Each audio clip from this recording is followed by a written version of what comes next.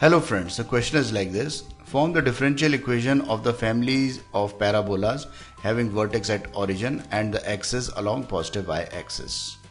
So friends, to solve this question, we shall firstly calculate the equation of the family of parabola to form its differential equation. Okay, so for this we consider this coordinate axis and this is origin.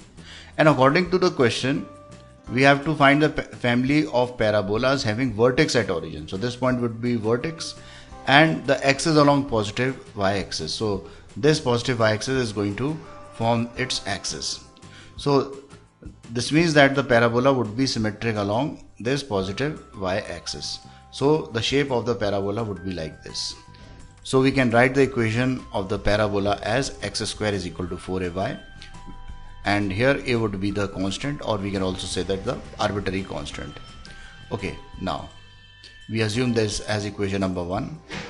Now to form the differential equation, we shall eliminate this arbitrary constant a. On differentiating equation 1 on both sides, I am going to get 2x differentiation of x square and 4a y dash, because y dash, that is dy by dx, is the differentiation of y. So we mark this as equation number 2. Now what I am going to do, I am going to divide equation number 2 by equation number 1.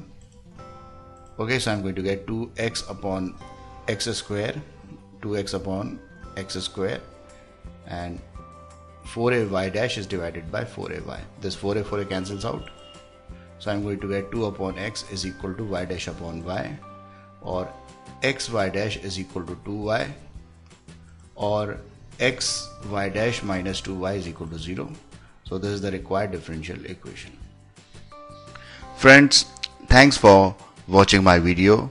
To watch more of these super videos and for the latest updates, subscribe and like the videos on these channels on YouTube, HSK Shiksha and Math Help by HSK. Thank you.